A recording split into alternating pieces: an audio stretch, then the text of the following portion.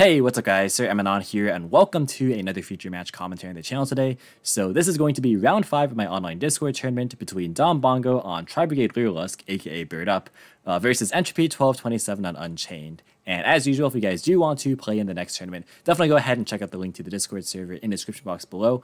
Hopefully we'll be getting a new ban list sometime soon, sometime in the not too distant future. Granted, we are still finishing up this current tournament's top cut, but that next tournament will happen as soon as that ban list drops, whenever that might be. So let's go ahead and just get started with this match without any further ado. So it looks like Unchained did win the RPS here, and they're going to choose to go first. Somewhat noteworthy because we do see some blind second Unchained builds running around. But the opening hand for Unchained going first is going to be Prison, Sarama, Meister, Rakia, and Chamber. So the hand has a lot of Unchained names in it, so not a lot of defensive traps, but they do have the Skullmeister as a backup option and ways to access the engine. So this hand's definitely good enough to start comboing. And then I say comboing in loose quotations there.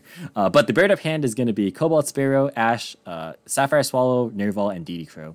So this hand's also pretty decent. It's a little bit wonky because there's not really the, notorious 2-card combos being like Turquoise Warbler and Sparrow, for instance, and there's no like Fractal in this hand either. But this hand does have a fair amount of ways to get bodies onto the board and Nerval to just get access to more names if needed, plus 2 hand traps as well. So it should be a pretty interesting game 1 here. Unchained going to start things off in main phase 1 by activating Abomination's Prison. That's going to grab a search for a copy of Aruha.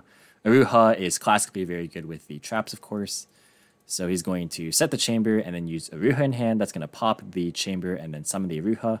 And then Chamber effect is going to get ashed. And you guys can probably tell by now, but these players are most certainly in voice chat rather than actually typing things out. But we're going to see a normal summon Sarama come down next. That's going to activate to target the Chamber, it looks like, which did get DD Crowed in response. And since the Sarama, of course, does have to set the card successfully from the graveyard to your field in order to destroy a card, it just doesn't get to pop anything, which is going to curtail access to the Abominable Unchained Soul and thus the Unchained Soul of Rage. So a pretty strong DD Crow here. Going to be a pass from there. And the top deck for Bird Up is going to be Jack in the Hand. This card's really fascinating because not only is it basically banned in remote duels right now, but also I'm just waiting for the day when we see this card in a mirror match. If somebody in Bird Up activates this card and they reveal 3, your opponent does get to add first, so they get to have the pick of the litter, if it is a mirror match. So curious as to when I'm going to witness that happen. But regardless, it's going to be a pretty decent consistency piece here. Going to activate it and then reveal 3. He definitely wants the Turquoise Warbler here since he has pretty much everything else already. Looks like his opponent's going to add the Nerval to his hand, so he gets to add the Turquoise Warbler, which makes his hand actually a lot more powerful than it was previously. So going to special summon the Warbler since, of course, the board is clear, and then use the effect to summon the Cobalt Sparrow out of hand, and then activate Cobalt Sparrow. That's going to grab a search for DD Crow. So he's on multiple DD Crows here, which is also something to note.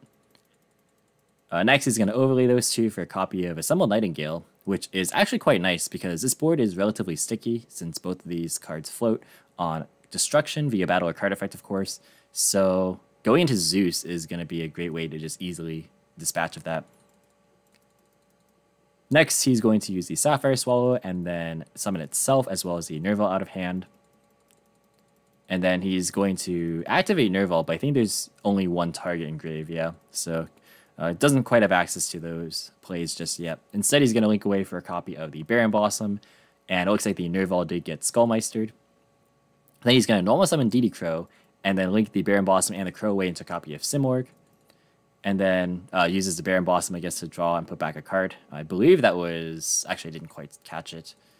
It was a Kingabayo, so I guess that was just for fun. Going to go to battle phase and attack with the Assembled Nightingale. That's going to deal 800 points of damage. And then main phase 2, going to go for Zeus. Again, very strong against Unchained, just in general. But notably, there's no Downer Magician, so we'll see if that comes up. Simorg going to activate in the end phase as well. That's going to summon out Nerval from the main deck. Definitely a good choice, just because the Barrier Statue isn't really going to do a whole ton here, because you can just force in the battle phase, and then you're going to have to use Zeus anyway, which clears your Barrier Statue, so it doesn't really make much sense. You could, I guess, go for Apex Avium, but I think he also wants to play for next turn, since right now he just doesn't have an engine, apart from if the Simorg survives, which if he has to use Zeus, it won't. So yeah, this is like the best option, I feel. So Unchained's going to draw for turn. It's a copy of Ice Dragon's Prison, which is definitely pretty good in this matchup. It's not like as insane as other matchups since there's like some diversity of typing, but it's overall going to be pretty decent, I think. We'll see. Going to normal summon the Rakia, and then go to battle phase, and he's going to attempt to crash Aruha into the Simorg. Quite interesting. This does prompt the Zeus, which will clear the board, and then Rakia will be chilling too, so that's going to pop, it looks like the Aruha, and then Zeus resolves, wiping the rest of the board. And then Aruha and the Nerval both get to trigger here. So because Entropy is turn player, the Aruha is chilling 1, and then Nerval is chilling 2 to add Fractal, and then Aruha going to special summon the dog from the deck, the Unchained Soul Disaster. And then in main phase 2, he's going to use said Disaster. Yeah, see, actually, this is maybe a point where the downer could have come up, because he might have considered using the other Zeus in the battle phase if he had a second activation there. But regardless, we're going to see the Zeus be linked away with the Disaster into a copy of Unchained Soul of Rage. And then he's going to set the Ice Dragon's Prison and then pass turn. So both players operating on not too many resources at the moment. For turn, the top deck is going to be the third copy of DD Crow. Yeah, pretty interesting. He does have Fractal, which is good to get back into the engine, of course. He's going to normal summon a Fractal. And actually, this is 1900 attack, so it could just trade very profitably with the Rage, since Rage only can be used to link away with opponent's special summon monsters. So we'll see if he goes straight to battle phase here. He does, so he's actually going to attack into the Rage. And then on attack declaration, it looks like Entropy is going to use the Ice Dragon's Prison in response. This is a Beast Warrior, right? I'm just making sure. Are there any Beast Warriors in the graveyard? There actually are not. It's primarily Winged Beasts. So there's actually not going to be a way to banish this Fractal off the board, which is pretty noteworthy. So he's going to take the Simorg instead. Oh, changing his mind maybe? Nope, he's going to go with the Simorg. So Simorg hits the board, and it looks like Fractal redeclared into the Rage. I'm going to take 100 damage. And then Rage is going to trigger to add back Rakia, but it looks like he's trying to use DD Crow to banish the Rakia. It looks like neither player caught it, but unfortunately this is damage step, so this DD Crow is not legal there, unfortunately. Yeah, that definitely could matter because this is an extra engine piece that it would have otherwise not have access to. So, you know, these things happen, of course. Yep. It's good to know your rulings for sure. Damage step can be tricky sometimes. But Fractal going to be used here in main phase 2. That's going to banish 4, and then summon out a copy of the Shiraig. And then Shiraig effect is going to non-target banish the Simorg. So that's also an interesting kind of play that happened there, is that if Entropy kind of looked at the graveyard before activating this Ice Dragon's Prison, he maybe could have saved it for this point, because Shiraig is also a Winged Beast. So because he wouldn't have gotten value off the, or he didn't get value off the Ice Dragon's Prison basically anyways, if you waited to this point, where like Shiraig would attempt to banish presumably the Ice Dragon's Prison, then you could like chain Ice Dragon's Prison, hit a Winged Beast, and then banish both it and the Shiraig. So that would be good. But he's just going to pass on this. Again, both players are not in like fantastic position, but it's pretty decent for Bird Up right here. Gonna top deck a copy of Heavy Storm Duster, and shouts to DB's art not loading. This happens sometimes. But that's not a good top deck. He's going to set that in a monster, and Don Bongo, if he's keeping track, should know that's the card that he took with Jack in the hand, so he should know that is Nerval. The top deck for Bird Up is going to be Turquoise Warbler, so, I mean, it's not amazing, but it's at least another Tri-Beast. Going to go for Fractal here, that's going to banish 3, and then summon out Rugal, and then that triggers Shiraig, of course, to banish, it looks like the face-down Nerval. And this is 7,200 damage. I think that is actually game. Going to be 19 and then 23 and then, yeah, 3k. So Bird Up actually going to be taking this game number 1 here. Pretty interesting given how that game went. The DD Crow misplay, of course, was unfortunate, but again, these things definitely can happen. Happens to the best of us.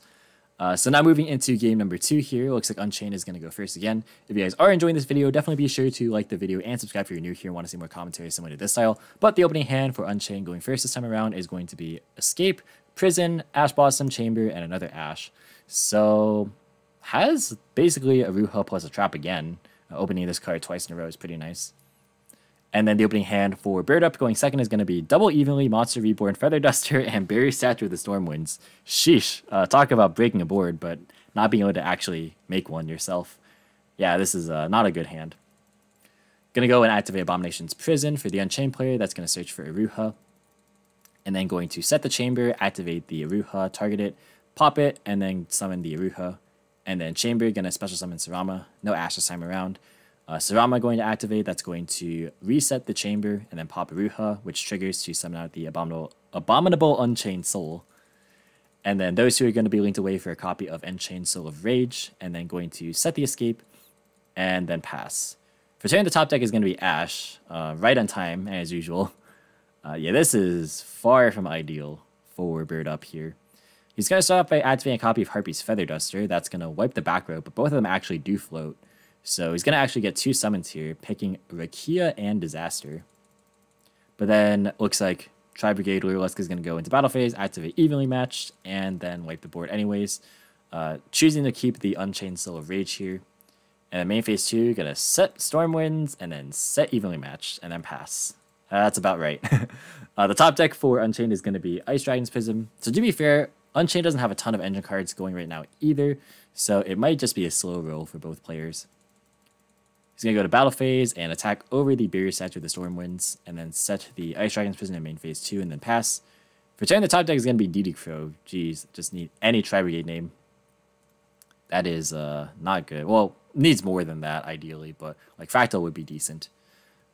Going to go to battle phase. Unless he's going to use Evenly Matched again, just effectively acting as an MST at this point. He's going to chain Ice Dragon's Prison in response. And then on resolution, Evenly is going to banish the Stormwinds. I like that a lot because it gets rid of the like a Winged Beast in Graveyard. So that's just one resource. Definitely not a bad trade. Going to set Ash. I mean, it is 18 defense and then pass. And then the top deck for Unchained. Oh, that's going to be Pot of Extravagance, of course. The turn you set Ash is the turn that they draw Extravagance right afterward. So he's going to fire off the Extravagance. It's going to banish 6 and then draw Trap Trick and Escape. So that's not bad, because this can help to trigger Rage's recycling effect. So definitely decent. Let's see what was banished off Extravagance. Access Code, Phoenix, Rage, Unicorn, Rage, and Dingirsu. So no more Rages in the extra deck. That is something to note. This can't target, yeah, it can't target a copy of itself. I'm just making sure. Gonna go to battle phase and attack into the Ash, the thick 1800 defense, and then going to set 2 and then pass. For turn, the top deck is going to be Apex Jeesh. This is not good. A little bit surprising that he kept both the Statue and the Apex Avian in going second. But not really sure about what the player's siding patterns are, obviously, so we can't know for certain. He's going to Monster Reborn. So there's nothing in his own graveyard, I don't think. Yeah, so he's going to take something here. Probably the Abominable Unchained Soul, since it does have a non-target pop, which is decent here. Yeah, he's going to take the Abominable Unchained Soul, use the effect. That's going to pitch DD Crow. And then in response, Entropy is going to chain the Escape. So it's going to pop the Rage as well as the Abominable Unchained Soul. And then resolution, the Soul is going to pop Trap Trick. But not much else to do here. Looks like Rage is going to activate to add back Sarama. Not much else to do here in terms of the Bird Up player. He's going to switch Ash to attack position and then attack for 0 damage. I wonder if this is maybe just for memes. I mean, it's going to be hard to play out of this, to be honest. He's going to draw another copy of Sarama for turn. Actually, let me read Abominable Unchained Soul again. During the end phase of this card, it was in the graveyard because it was destroyed on the field and sent there this turn. Okay, so it doesn't have to be destroyed on your field. So I think, correct me if I'm wrong in the comments, but I do believe this could have activated on the end phase of the last turn there. And that would have been a nice body. Not really entirely sure. But regardless, we are going to probably see the Unchained player win in the following turns here. Going to normal summon the Sarama, and then use Sarama effect. That's going to reset the Iruha and pop it, and then Iruha going to summon out Rakia from deck. And then battle phase, gonna attack over the Ash that was switched to attack position, and that actually would have been a nice blocker. So gonna attack for 3k total. Main phase 2, okay, so it didn't go for the battle phase plays, where like you can Rakia pop like your own Sarama, and then Sarama to summon another copy of Abominable Unchained Soul. And granted, this would have beaten over the defense position Ash anyway, so it's not like that mattered too much. But I wonder if maybe the second copy was sighted out. Perhaps. I know most builds run 2, if I'm not mistaken. But that could have been a play, as well as like just using the effect in the battle phase to like pop the Yugioh and then get more damage on board. And if actually this activated and was able to, that would have been an extra 3k on board. So that probably just would have straight up been an OTK, which is something to note. But it's going to be a pass from there. And the top deck's going to be Turquoise Warbler. Yeah, just more cards that really do not help out in this scenario. And he's going to pass. For turn, the top deck's going to be the Transmigration Prophecy. Very, very good card. Underrated for sure. Pretty good against Drytron. Very good against Drytron, rather. Good against Eldritch. Pretty good against VW. And pretty good in this matchup, too. If you want to like preemptively deny resources. Going to normal summon the Sarama. And then use Sarama effect, and that's going to be the end of game number 2 here. So Unchained tying up the series 1-1. Very interesting back and forth here. Now let's go ahead and move into game 3, where it looks like Bird Up is going to choose to go first. And quickly before we get started into game 3 here, just want to shout out my patrons as usual. So thank you guys so much for supporting the channel. The long form and consistent content is made possible thanks to you guys. If you do want to also help out support the Patreon, definitely go ahead and check it out in the description box as well. But the opening hand for game 3, going first for Bird Up, is going to be Turquoise Warbler, Kairos, Reborn, Jack in the Hand, and Cobalt Sparrow. So this hand is very good. Has one of the notorious 2-card combos I mentioned earlier. Plus, like, just a lot more extenders and consistency tools. So, strong hand. And then the opening hand for Unchained is going to be Nibiru, Ash, Prison, Aruha, and Trap Trick. He drew Prison all 3 games, by the way. This is actually a good hand, because Nibiru, Ash together is quite a strong combo. Because typically, you Nibiru them before they can drop Appaloosa. And then, like, if they have a contingency plan, it's generally Simorgh. And then you can, like, Ash that at that point. Whereas, like, usually if you open one of these, it's not going to be enough. So opening both is quite great there. He's going to go for Jack in the Hand first. That is going to add Turquoise Warbler to his opponent's hand, and then Nerval to his own, which is quite strong, like even stronger than it was already. Turquoise Warbler going to be activated. That's going to use the effect to summon out the Cobalt Sparrow from hand, and then Sparrow effect is going to search for a copy of Sapphire Swallow. And then going to overlay those two into a copy of Recital Starling, and then use the effect that's going to detach to grab a copy of Didicrow. We've seen Didicrow do work in this match so far. Granted, one time was an accidental illegal activation, but in the turn 1 of game 1, it was also very good. Sapphire Swallow going to be activated next. That's going to summon itself and the Nerval from hand. And then the Sapphire Swallow and Recital Starling are going to both be linked away for a copy of Baron Blossom. And then he's going to activate Nerval. That's going to banish, looks like 3. Summon out the Rugal here. And then the Baron Blossom effect is going to summon out Kairos from hand. And then on that summon, he's going to use Nibiru. Yeah, definitely a fair time to do that. It was maybe a little bit risky to wait that long, but it definitely paid off because like that's a very, very devastating Nibiru. And looks like he forgot his search for Nerval. So that's a bit unfortunate. Monster Reborn, though, going to bring back the Kairos.